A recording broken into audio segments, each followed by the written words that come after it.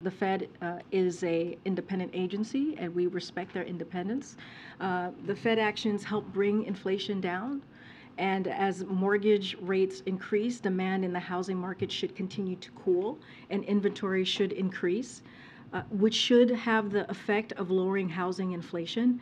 This is part of our transition to stable and more stable and steady growth, as you hear us speak about from our economic team and from myself and from the president.